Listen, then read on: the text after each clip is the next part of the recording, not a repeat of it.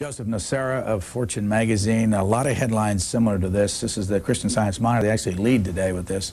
Stocks fall on debt-ridden nation. After Friday's drop, the average New York Stock Exchange stock is more than 20% below summer peaks. Will spending fall next? Good question. I actually think the headline's a little off. I mean, stocks are falling, but is it really because we're a debt-ridden nation, or is it because you know, maybe they've been too high for a while? Maybe people are losing a little faith in the market all of a sudden. And actually, I did a story recently that got me thinking about this. Maybe the real problem with the Y2K issue is not going to be computers, but a psychological effect on individual investors who pull out of the market because they're afraid something's going to happen. I was in Providence to do a story about a month ago, and I can't tell you how many investors talked about Y2K and as a reason they were going to temporarily get out of the market. Well, you know, we live in a country now where some 50% of Americans are in the market. And if those 50% decide to get out, even temporarily, it could have a devastating effect. We have that story in Providence, and this issue was, what's the date on the issue? You're going to have to look at the front. I'll just check it. It's October the 11th, and you can see here, investing has become part of everyday life in middle-class America. How profound a change is this? Just take a tour of Providence, where everyone, it seems, is a stock trader. What's an editor-at-large? I guess it means I get to kibitz all over the magazine. I write some. I mostly write, but every once in a while I edit. You know, I'm part of the team of people who, you know, figures out what Fortune should be in the here and now and what Fortune should be in the future. And it means I have a free-ranging life, and I can do pretty much any kind of story that I want to do. But you live in Northampton, Mass? Yes, I do. Sure. How long have you lived there? I've lived there about 13 years now. Joseph Nocera was the editor of Washingtonian magazine, or no, I was Washington Monthly. Right. I'm sorry, with Charlie Peters. What year was that? It was 79 to 81. What were you doing then? I was you know, Charlie Peters put that as a magazine with 3 people. So basically, I'd go to work at 8 in the morning and come home at midnight and. So you got right out of Boston University? Oh, yeah. I actually spent 3 or 4 years at a thing called Capitol Hill News Service, which is a now defunct idealistic experiment in Washington journalism. The idea was that we would provide small-town newspapers that couldn't afford a Washington bureau with a correspondent. And so, you know, I covered Pennsylvania, so I had 15 or 20 papers in Pennsylvania. That's what I did out of school. Joseph Nocera, your first call is from Easton, Pennsylvania on the Liberal Line. Good morning. Yes, Joe, this is pertinent to the word fortune. Whether it's pertinent to your magazine or not, I don't know. But having just educated my daughter for a $100,000 education, I wouldn't expect her to go out and get a $5.25 job. And that's my fortune expended for her. Mm-hmm. On the presidency, the new president's salary going to go to $400, I believe. For 4 years, he will earn $1.6 million. And yet these campaigns, they're spending millions upon millions, $20, $30, $40 million to put a man in the White House. And my idea about that is the government should say you cannot spend one more dime than what your salary would be for your term in office. This would be campaign finance to the max, and it should be disclosed on who those people are they're paying for each year in office, and maybe you could divide up in 4s or whatever. And I'll hang up and listen to your comment on that idea. Joseph Nocera? Well, it's an interesting idea. I've never heard it before. You know, when I used to work at the Washington Monthly, Charlie Peters always believed that the quickest, easiest, simplest way to cut down the cost on campaign financing was to provide free television advertising time, which I think makes a lot of sense. $400,000, by the way, for the President of the United States does not strike me as an obscene or an obscenely high amount of money. You know, in the private sector, they can make millions and millions of dollars. You know, it's not low either, but it seems like a reasonable amount of money for a president to make. Next call, we go to Silver Spring, Maryland on the conservative line. Good morning. Yes, I was interested in asking the gentleman the number of African-American people that work for his company or for the companies that he's worked for in the past. I find it interesting that we never discussed the amount of African American or people of color that have positions as far as giving us the full story or giving us any coverage as pertaining to the current events or things of that nature. And I was wondering if you can comment on that. Thanks. Well, we don't have as many as we ought to or we want to. Fortune has a handful of African Americans, and we actually have an editor-at-large at Fortune named Roy Johnson, who's an African American, who has done a tremendous amount to help bring those kind of issues into the magazine. We ran a cover very recently about the best companies for diversity. Roy has written a lot of stories about African Americans in business and in the business world, and I just would like to say one other thing about that, which is that in academia and in politics, diversity and affirmative action obviously has become an extremely controversial issue, as the California referendum shows and things like that. In business, the issue of diversity is absolutely front and center in most corporations that I know of, including Time Warner. And there is no question that these companies at least are talking about wanting to have a more diverse workforce, and they do understand how it's both important to them corporately and how it helps them understand both their customers and, in the case of Time Warner, get a better feel for news stories that would be outside the sphere of the white males who dominate the corporation. Our guest, Joseph Nocera, wrote a business column for GQ magazine for 6 years, 89 to 95. He was a contributing editor to Newsweek, executive editor of New England, and senior editor of Texas Monthly, Oakland Park, Florida. You're on the air on the Moderate Line. Good morning.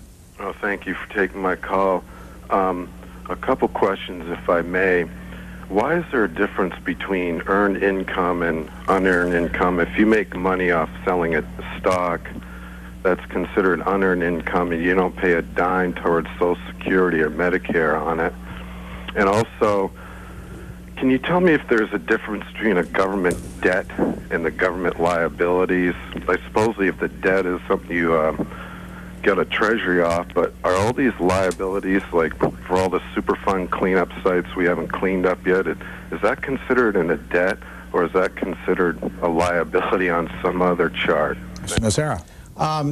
Good question. I mean, tough question. The liability issue, no, it's not considered part of the debt, although it's certainly, basically it means that we have an agreement to pay somewhere down the line, but we haven't issued a bond issue or a treasury bill or whatever to pay for it, so it is not yet a part of our debt. The first question was? I did the same thing you did. I went right to the second one. I'll think about it in a minute. We have a call from Ponte Vedra Beach, Florida. Good morning. Good morning.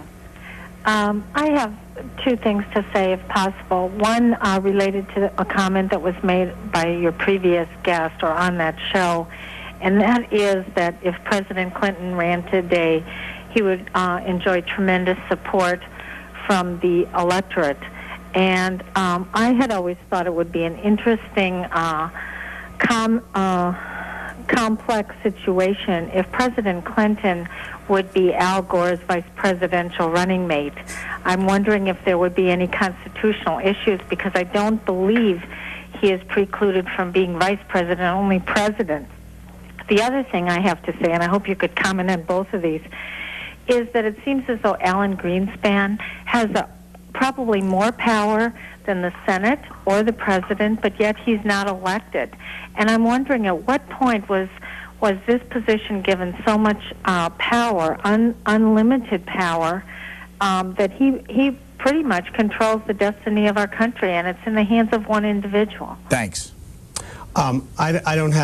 I have no idea what the constitutionality of Bill Clinton running for vice president. Maybe you do. But the amendment says that I don't know if it says exactly these words, but you cannot be president over 10 years. You can, for instance, if you took office after 2 years of the previous presidents, let's say that Bill Clinton had been president and Al Gore took presidency, like 2 years and 4 months, he could only run one more time. Whether or not that comes back on the other end, meaning that if he was vice president, he would be president, I don't know. It's a good question, though. Well, let me just add, any chance that Al Gore could have Bill Clinton, you think, as his... None whatsoever. Why?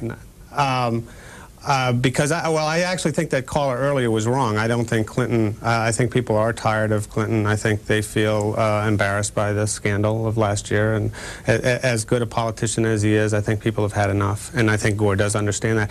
I think the last thing Gore wants Gore's at a point now where he needs to create some space, some separation between himself and the president, as is almost always the case of vice presidents who run after a president has been in office for a very long time, George Bush being the great exception.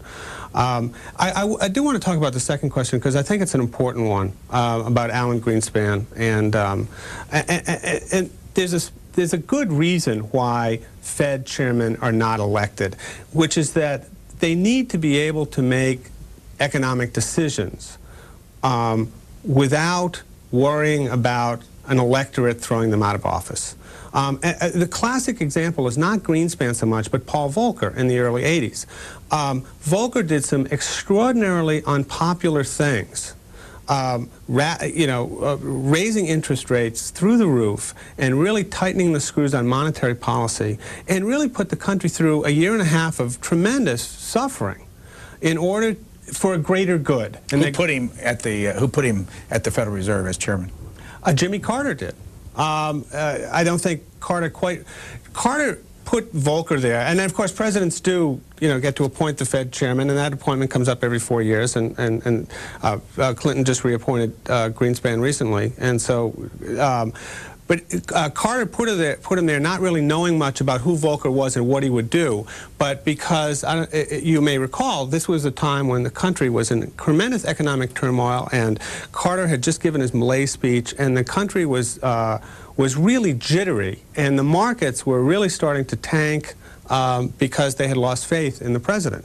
And Volcker, who had been the chairman of the New York Fed, was someone that the Wall Street viewed as a stable person who could get the economy back on track, or at least stabilize the situation. And so Carter just put him in not really knowing that much about him or what he would do. And what Volcker wound up doing was thinking to himself eventually, this administration doesn't have a clue about how to bring down inflation. I have to do it myself. And that's what he did. For Joseph Nocera, Tampa, Florida, you're next on the Moderate Line. Hi, I have kind of a bad gut feeling about day trading at home. The kind of ex-shoe salesman or home buying and selling wildly. And I just don't see what that has to do with investments. I don't even think these people know what a price-earning ratio is. And it worries me that this group is in there. And I'd just like you to comment on that. Well, I basically agree with you. I think day trading has more in common with gambling than it does with investing. That's point number one. I think that most of the people who are doing it now, even the ones who are doing well, which is generally thought to be between 30 and 35%, are doing so more because the market in general has been going up than because they are good individual stock pickers. And I think that this is the classic sort of trend that you can only see when the market has been going up for a really long time, and people kind of forget that there are other economic environments, that the markets don't always go up, that there are hard times sometimes. And I think it's a trend that will absolutely vanish if we got into a real bear market. That's different from the trend of individual investors buying and selling stocks at home. We're talking about day traders who go in and buy and sell stocks in the space of 15 minutes. All day long as a way to make money. I also think, by the way, there's another point, which is that what a silly way to spend your life. to go into an office and look at a computer screen and trade stocks all day long. You just start to think to yourself, don't people have anything better to do? We're going to Independence, Missouri, there at the suburbs of Kansas City, Missouri, in about 30 minutes for the 33rd President's program. Harry Truman. His home where he lived the last 20 years of his life, his library that he built after he retired, all there. And we will be on location with 3 people, we'll tell you about in a moment, who will be there to take your calls and talk about Harry Truman. Next, we go to Lansing, Michigan for Joseph Nocera. Good morning. Good morning. My name's Mike Dybus. I couldn't agree with you more about the day trading, but that's not what I called about. I had a different idea about campaign finance reform, probably not as creative as the previous caller, but my understanding is a large amount of the cost is associated with the television time buys, especially in the large media markets, and then you have to get a lot of savvy consultants to tell you, how to do the ads and how to buy that. why couldn't perhaps the television companies be a little more broad-minded and perhaps donate some of that time at a little lower rate? Or if we were going to go to a legislation, just require the candidates to come on an excellent show like something on C-SPAN that wouldn't cost as much. And I'll hang up and listen. Thank you. I couldn't agree with the caller more, and I saw this powerfully. I had a nice 2-year stint early in my married life when I lived in France because my wife was a diplomat and was in the U.S. Embassy there, and we were there for the election of Francois Mitterrand, and I got to see firsthand how they handle television advertising. And what they basically do, or at least did then, was candidates had blocks of time. They were not allowed to have any props, no charts, no film, and they just got on television and spent 5 minutes talking about their programs and their ideas to the electorate. I thought it was a wonder, and the television companies, you know, which were mostly state-run anyway, had to give that time to the candidates for free. I've always thought that was a good idea. There's a quote I want to read you, way off the subject here, but I found it in today's LA Times. It says, quote, "I've gotten more calls and email on this." I don't want to show you what it is, see if you can tell us what it is. "I've gotten more calls and email on this than gun control or impeachment," said Representative Thomas J. Bliley, chairman of the House Commerce Committee and one of the conferees working to hammer out a final bill. "Our members know they better not go home without approving this." Do you have any idea what that is? I have no idea. Again, here's the headline: Congress likely to allow satellite TV service to go local. It's by Jube Shriver Jr., and the story says Congress is nearing a solution for frustrated consumers who are currently barred by federal law from receiving network programming via satellite transmissions. Consumers who use bicycle wheel-sized direct satellite dishes or big backyard C-band dishes cannot get local network broadcasts if a signal can be captured by a regular antenna. The satellite reform measures being gobbled together in Congress would permit satellite operators, which now serve about 10 million households, to carry the same local broadcast affiliates that their cable rivals offer to 67,000 customers. Are you surprised that Mr. Bliley is getting more mail on this than everything else? I'm a little surprised, but you can see how this is a gigantically contentious issue for anybody who wants to buy a satellite.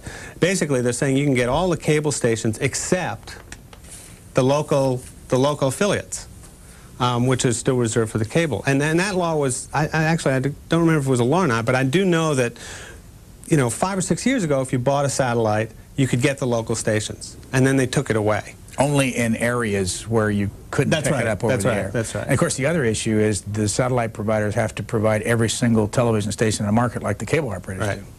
We go to Tarrytown, New York. On the Liberal line, you're on with Joseph Nocera. Good morning. Thank you, sir. I just want you to know I spent yesterday walking around the hills with Sam Tannenhouse, who lives up here and who I get to see on your programs fairly often. How did you get to do that? Well, Sam's a good friend of mine. I'm a former journalist, Mr. Nocera. I've often admired your writing. I want to say a point about the Y2K issue, but you just brought up the campaign finance. Ben Bagdikian wrote a book called The Media Monopoly a long time ago, which is now more apt than ever because monopolization has gone a lot further, in which he really laid out the economics of why politicians need so much money to campaign in today's media world and the links between expanding media companies that need progressive changes in regulations to compete and politicians. And, you know, his analysis really has not been improved on. But what I want to say about Y2K, I worked as a manager at one of the largest insurance companies, and I'm now working at a new media company. And pretty much everyone on the inside of the industries agrees that when the large companies have finished spending their hundreds of millions apiece and, you know, billions, hundreds of billions in the aggregate on Y2K, they're going to say, okay, now what do we need to do to compete in the, quote, new media economy, end quote. And so lots of that money that was spent now for Y2K over the past 2 years is going to be deployed into newer, more competitive technologies. And it really will be a boon, certainly, for all the consulting companies, because a lot of these big old line companies don't have the resources in-house. So I think there's going to be a lot of positive effect on the economy once we actually get over the worst hump, maybe in the end of the first quarter 2000. They'll say, okay, everything's fine. Let's start spending money on new applications and new technologies. Thank you, caller. Mr. Nocera? I'm not sure if I agree with that or not. I do think, you know, obviously the Y2K has been expensive, but my own reporting and work has not given me the sense that companies are drastically cutting back or not moving forward on e-initiatives or other sorts of technology because of Y2K. It seems to me more that Y2K spending has probably taken, a bite out of their quarterly earnings, spread out over 4 or 5 quarters, and it seems to me just as likely that once we get into the new year, you'll get a nice little earnings pop in the first and second quarter as that spending goes to the bottom line. But that's you made a supposition, I've made a supposition. We'll see who's right next year. I want to get your 2 cents on this issue that's been discussed for the last couple of weeks, and this is the letters column in today's Newsweek. The battle over Dutch. Readers who never warmed to Ronald Reagan had praise for Dutch. The controversial new biography excerpted in our October 4th cover story, says Newsweek. I applaud Morris's inspired invention of this literary device to depict a strange and enigmatic man, declared one. But Reagan supporters had little use for the book. Quote, Edmund Morris should be embarrassed by his surface analysis of a man who had a pure heart and a gifted communication style, said a loyalist, and the self-appointed literary critic dismissed Dutch as an amateur attempt to rewrite the great American novel, with Morris cast as Nick Carraway and Reagan as the mysterious Gatsby.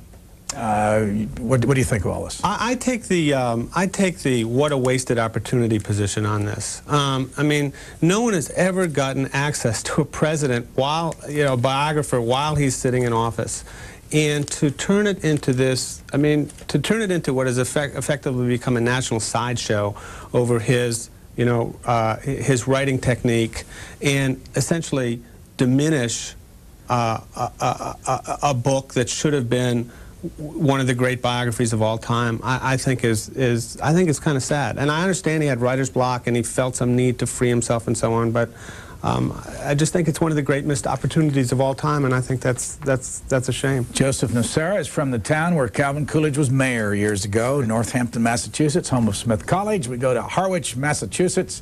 Good morning. Good morning. I wanted to make a comment on your discussion whether or not Clinton could be vice president. Yes. A vice president has to be eligible to be president. Right. Therefore, since he's not eligible to be president again, he couldn't be vice president. What does the actual language say, though, and what is it? There is no language in the Constitution for requirements for the vice president. It's the runner-up for the presidency. Yeah, but there is language, it's either the 26th Amendment around there, 25th Amendment, which says that how many terms you can have as president. Right, 10 years or 2 terms. Does that say the individual can only serve no more than 10 years? Yes. Thank you. Mr. Nocera, want to add anything to that? She knows more about it than I do, obviously. Front Royal, Virginia, you're next. Yes, good morning, Brian. Hi. I have 2 questions, one for your guest and one for you, Brian. To your guest, there was a caller earlier who referred to the media, electronic media network, TV, I guess, helping out a little bit more with the elections and the campaign spending, and he talked about consultants and PR people. I'm wondering if anybody's ever really told us where all that campaign money goes. Who are the consultants? Who's getting the expenditures? I'd be as interested in that as to who gives the money. Okay, let's ask Mr. Nocera if he has any idea where all this money goes. Well, how much of it goes to TV? Oh, I don't know the actual percentage, but I would bet it's well over 50%. That's what they hoard the cash for. That's what they need the cash for. The political consultants take a big bite, probably 10 to 15%. I did write about that some years ago when I was at Newsweek. There have been a series of articles lately about, in both the New York Times and the Washington Post, about Tom DeLay. And here's another one on the front page of the Post today. House Whip wields fundraising clout. Network of lobbyists helps DeLay gather millions for GOP campaigns. Juliet Eilperin writes, when House Majority Whip Tom DeLay went to dinner one night last spring with lobbyist Ed Buckham, his former chief of staff, the subject naturally turned to money. Buckham An evangelical minister whom DeLay once introduced to the fundraiser as his pastor told his former boss there was a huge reservoir of conservative wealth that could help Republicans neutralize the money that unions were expected to spend on Democratic congressional candidates, and he knew how to tap it. And so over their table at the 701 restaurant, which is right over here on Pennsylvania Avenue, they fleshed out some of the details of something called the Republican Majority Issues Campaign. Inside, the Post then shows us this: DeLay's kitchen cabinet and their affiliations, and it goes right down the list. It's up here. Let's go up higher there and we can see the names. They're from Preston Gates, the Dutco Group, Alexander Strategy Group, National Federation of Independent Business, Freddie Mac, Hooper, Owen and Gould, United Parcel Service, SBC, National Restaurant Association, Williams & Jensen, Kessler & Associates, Bell South, Americans for Tax Reform, Aiken Gump, National Beer Wholesalers Association, Independent Insurance Agents of America, U.S. Chamber of Commerce. These are all individuals who work there, National Association of Realtors, and American Trucking Associations. What do you think? Well, the first thing I think is what you don't see in there is any Silicon Valley individuals. And that's where the real wealth has been created in this country in the last 10 years. The Valley still is not in the conservative camp, despite the enormous wealth that has that. And the second thing is the whole notion of this is being used to offset union spending for Democrats is ludicrous. I mean, unions are a smidgen of the force that they were in American politics 25 years ago, and they're basically fighting for their survival at this point.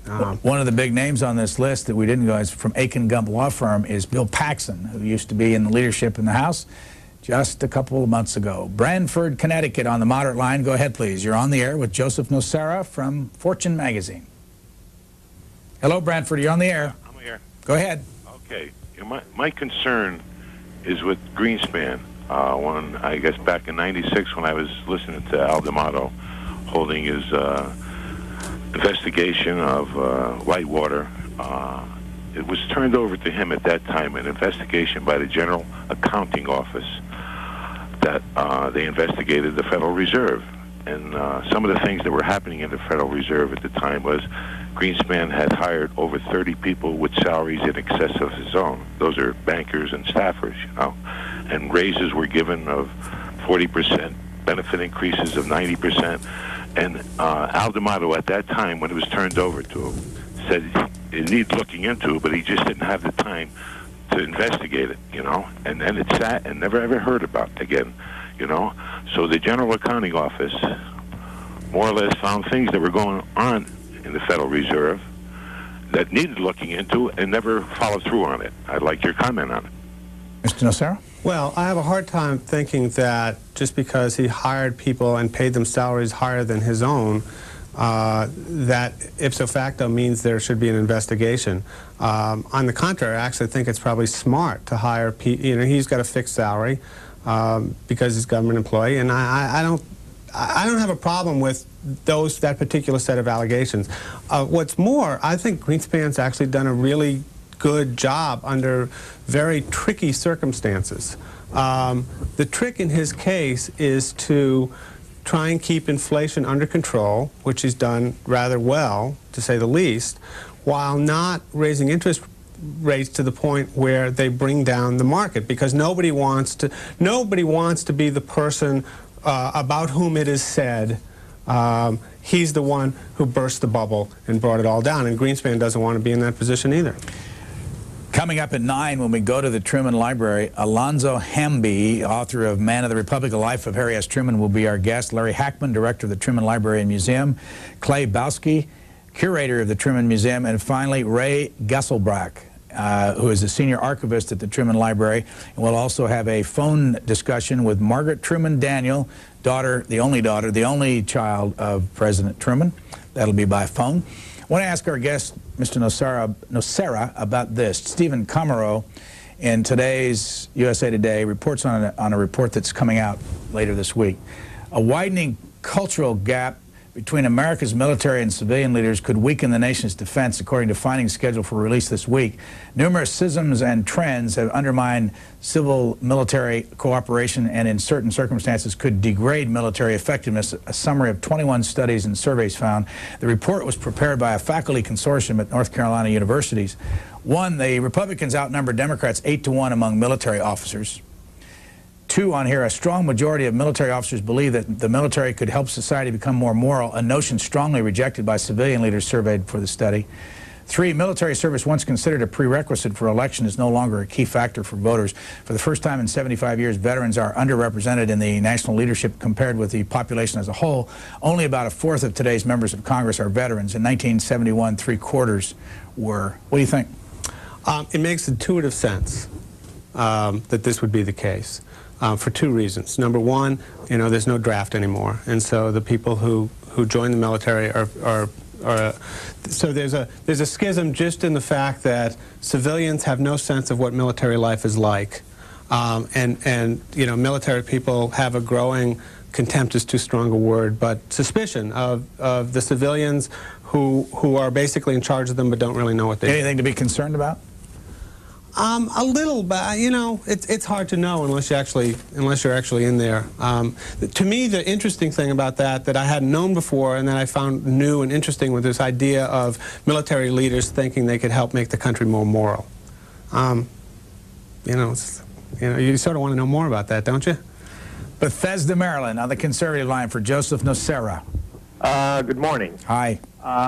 I'd like to get back to campaign financing. I find that the discussion on campaign financing problematic. For one, it seems to be shares characteristics of prohibition, in a sense. If people want to spend money to influence politics, they will find one way or another to spend the money. My suggestion is perhaps approaching it in another direction.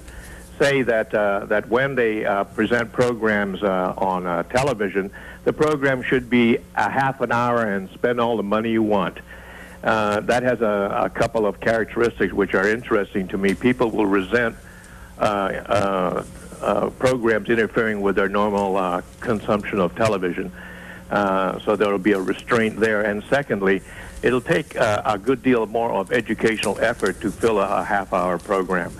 That way, we don't have to limit expenses, and I think just the individual or public interest in campaigning would control it. Thanks. I have nothing really to say about that. I mean, it's an interesting view. And front page of Roll Call today says that Senator Mitch McConnell may get the last laugh, but Senate Democrats momentarily outmaneuvered the body's staunchest foe of campaign finance reform last week by thwarting GOP efforts to amend the McCain-Feingold bill until the Senate votes on 2 unfettered versions of the legislation. As a result, Senator John McCain's scaled-back campaign finance reform bill, as well as more comprehensive legislation mirroring the House-passed Shays-Meehan bill, will be put to the test Tuesday morning when the body holds cloture votes on both bills. Well, you can see where we're headed. I mean, campaign finance is going to be an issue in the political campaign, in the presidential campaign, as it should be. I mean, it's a huge issue. It's on people's mind. People, I think, have really gotten fed up with the amount of money spent on campaigns and the perception that that kind of spending influences the behavior of congressmen, senators, and the president. So, let's have the divisive votes. Let's make it an issue in the campaign, and let's see, what people really think about it. Our guest, Joseph Nocera, was the editor of the Washington Monthly, Charlie Peters' organization, back in 1979 and 1981. He currently is an editor-at-large for Fortune. And we go to Madison, Alabama, on the Liberal line. Go ahead, please. Yeah, Brown, I have a question for both of you, I guess, relative to the Sherman Antitrust Act. The government's allowing all these mergers and acquisitions like WorldCom and Sprint and, of course, banks and financial institutions. I just wonder what their answer would be to all the stockholders that had stock in AT&T and the Bell system when they were forced to break up. Well, I think it's a real apples and oranges question, I think. First of all, if you were a shareholder in AT&T and you held on to those shares after the breakup, you're a rich person today, because those baby bells have done extremely well, and AT&T, after being sluggish for a while, is doing well. So the first issue is, actually, the best thing that ever happened to stockholders was the breakup of AT&T. Second of all, you are right that there are definitely some antitrust issues with most of these big telecom mergers. However, to to a surprising degree, most of these mergers are rooted in pretty real economic facts. In other words, they're not just about ego and about making money for the CEO and so on.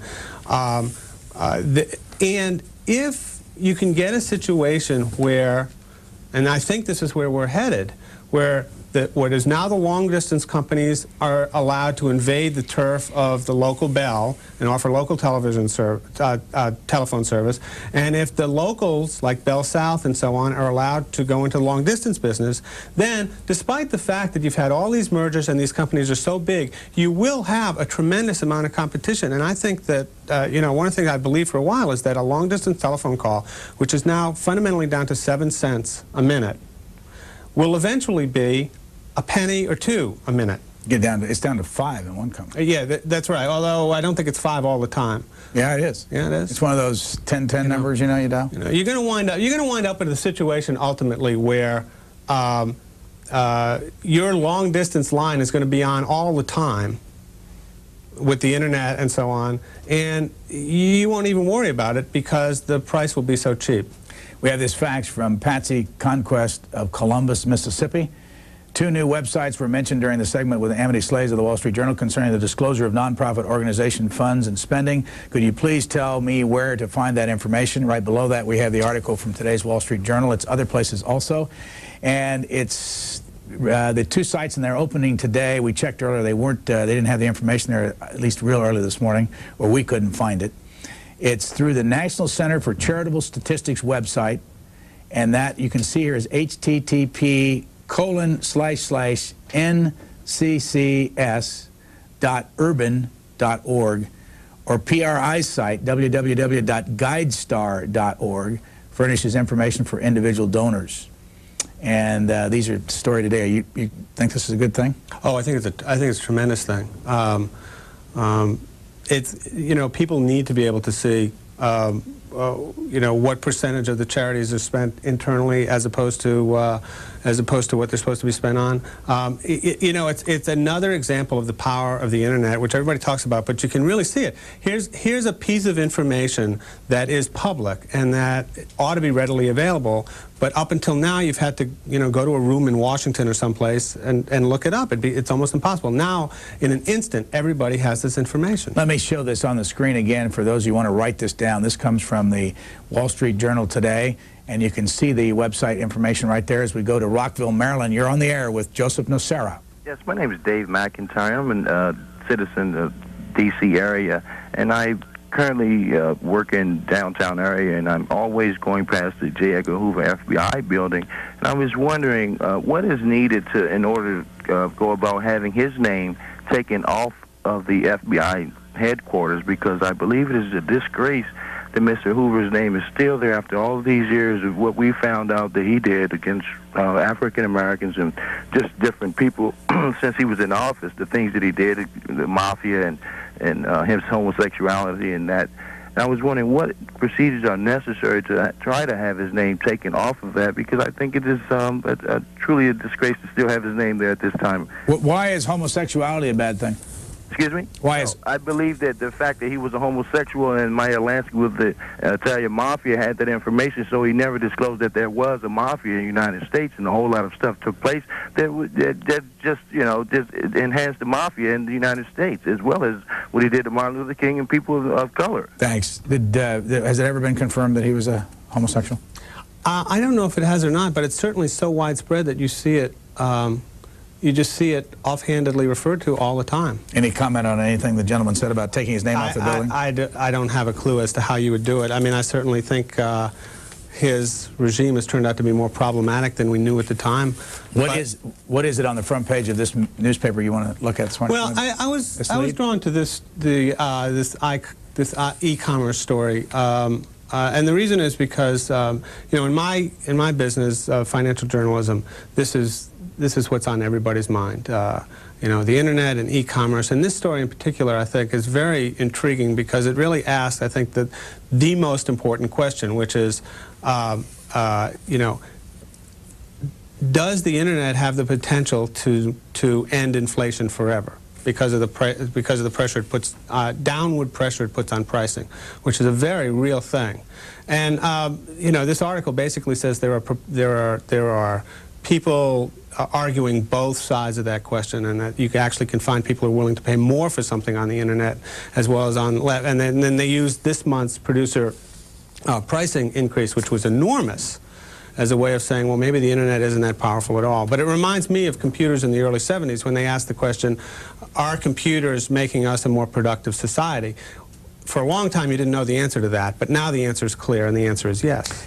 And that's the lead story in today's Wall Street Journal, the same one that Amity Shlaes picked earlier when she was here, by Jacob Schlesinger. We go to Maryville, Indiana, up north near Chicago. Go ahead, please. Maryville, you're on the air. Yes, I'd like to go back to campaign finance reform.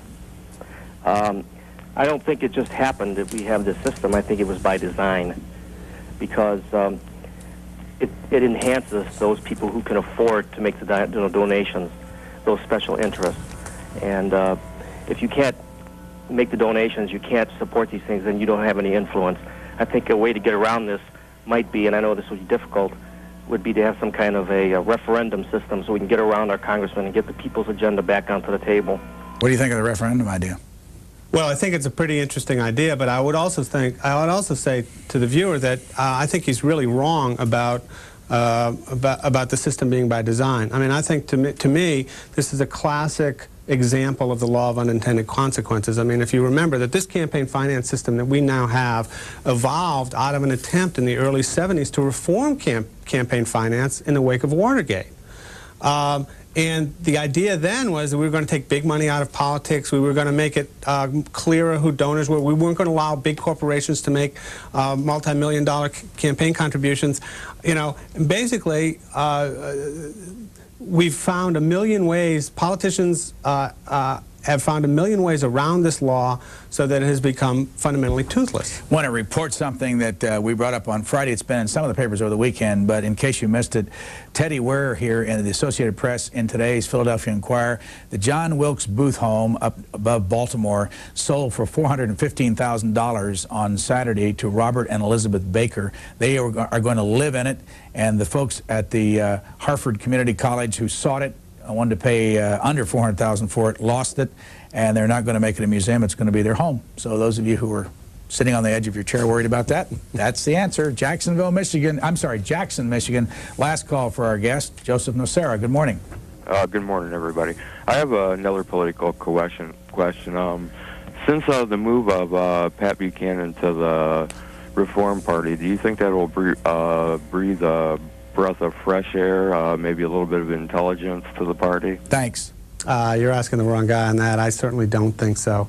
I'm not a Pat Buchanan fan. I think the reform, I mean, besides which, what's the breath of fresh air? He's been around the block a few times. We all know what he's got to say and what he thinks. Who would you put at the top of your list right now? For what? For president. You know, I'm certainly attracted to Bill Bradley, but I feel like I want to know a little bit more. Joseph Nocera, our first-time guest here from Northampton, Massachusetts, where he lives with his wife and 3 children. How old are the kids? 15, 11, and 10. He is a graduate of Boston University with a degree in journalism, and as we said earlier, used to be editor of Washington Monthly, done a lot of things since 1981. My daughter's 16. I'm going to get in a lot of trouble. She just turned 16. I'm going to get in a lot of trouble if I don't correct them. Here's the cover of Fortune magazine for the November 8th edition, 1999. The evolution of big business, all about e-commerce and e-business. Thank you very much for being here. Thanks for having me. It's been a pleasure. Next up, Harry Truman from Independence, Missouri.